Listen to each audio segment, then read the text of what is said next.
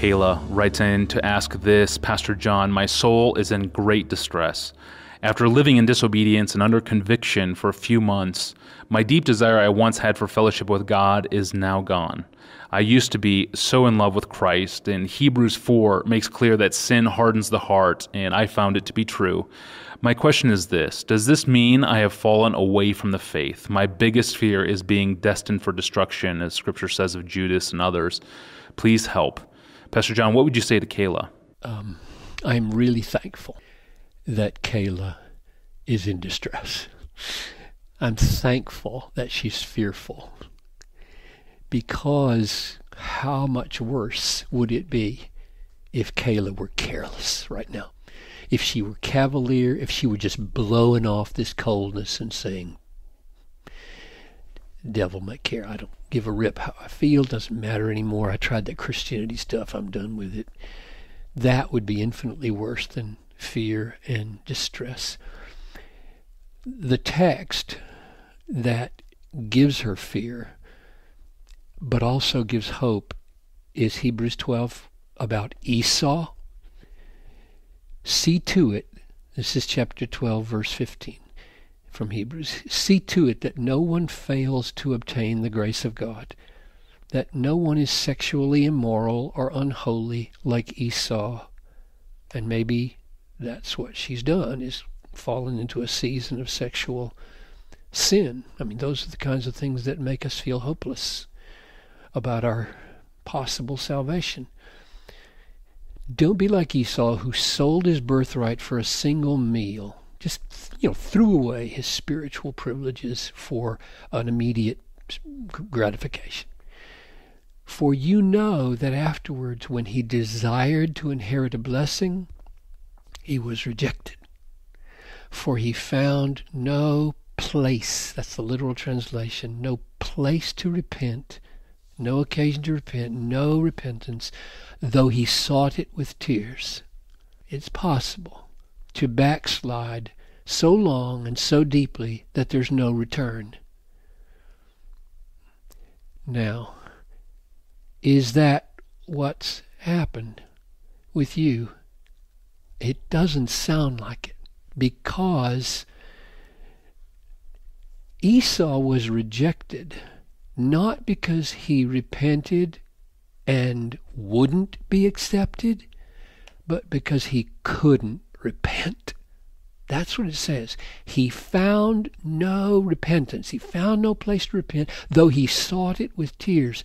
He had become so callous, so hard, so distant, that there was no ability for him to see how horrible his sin is, to see how great the mercy is, to feel horrible and broken about his sin and turn away from it to the living God. He couldn't do it. It was all a sham as far as he was concerned. And the question then, Kayla, is, do you see the horror of sin? That's a gift of God. That's an element of repentance. Do you see the gospel held out freely?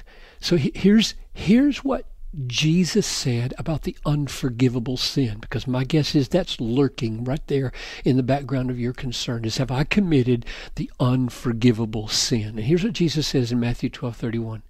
And listen to these initial words, because they are meant to give you hope. Therefore, I tell you, every sin and blasphemy will be forgiven people. That's amazing. Every sin and blasphemy will be forgiven. And then he says, but the blasphemy against the Spirit will not be forgiven. Now, what is that?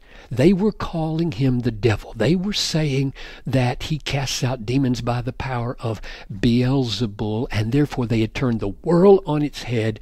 They were seeing Jesus as demonic, and they were no longer able to see Jesus as who he really was. Have you gotten to the demonic point that Jesus is the devil, and you now can pronounce judgment on him? Or can you repent? And if you can repent, there's hope. And here's one of the most beautiful statements of hope that I know of. This is from 1 Timothy 1:15, where Paul is talking to you, Kayla. The saying is trustworthy and deserving of full acceptance, that Christ Jesus came into the world to save sinners, of whom I am the foremost. But I received mercy for this reason, that in me, as the foremost, Jesus Christ might display his perfect patience as an example to those who were to believe in him for eternal life. So here's what he's saying. I was a blasphemer, a murderer. He says this in Acts 9, a murderer, a persecutor, a hater. Now, and let this sink in. Paul was a Pharisee. He believed in demons. There is no reason to believe that Paul disagreed with the Pharisees in the Gospels who said Jesus was casting out demons by the power of demons. Paul was a blasphemer. He had walked right up to the edge, evidently, of blaspheming the Holy Spirit. And God chose him, saved him. Why? Paul says it's so that in the 21st century, John Piper, on a podcast, could say to Kayla, Christ is that patient with you.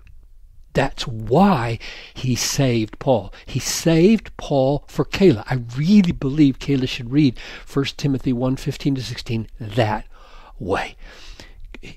Paul wants to be read as giving encouragement to those who feel like the patience of God has run out. So, in the name of Jesus and with the authority of Paul, Kayla, I think I can say to you, I do say to you, turn and come to Jesus, and you will find his arms outstretched to a prodigal daughter. Thank you, Pastor John, and thank you for listening to this podcast. Email your questions to us at askpastorjohn@desiringgod.org.